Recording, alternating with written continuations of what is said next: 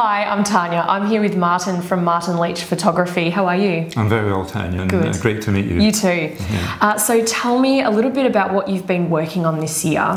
Yeah, so I've had quite a wide range of interesting projects from Flinders Street Station, which I spoke about in the last conversation. Yeah. I'm working currently at the State Library, but you know, some of the smaller jobs I've been working on, things like commercial fit-outs, some domestic work, which has presented a few challenges. So it's been really very varied.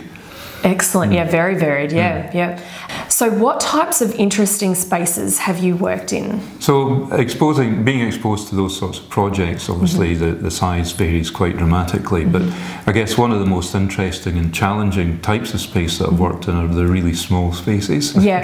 Quite interesting. Yeah, I can imagine. What sort of challenges do you face in small spaces? One of the challenges I had when I was doing the Flinders Street Station project, because effectively I had a space of about 1.2 metres between what I was photographing and outside of the scaffolding. So again, I had to get my camera right close up against that. But also I tend to find myself crawling into little corners to avoid getting reflections from mirrors and tiles and all that sort of stuff, particularly when I'm doing bathrooms, etc. So there's many challenges, but those are just a couple of them.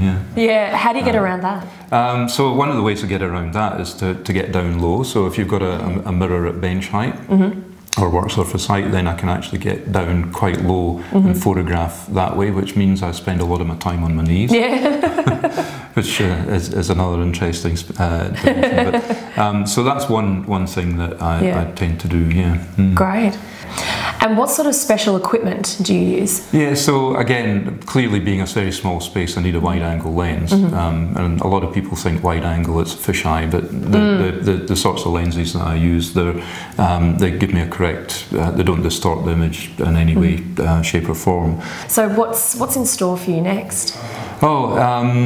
I think the interesting thing about what I'm doing is that it's a bit of an unknown. I've just recently been photographing a laboratory inside a brewery.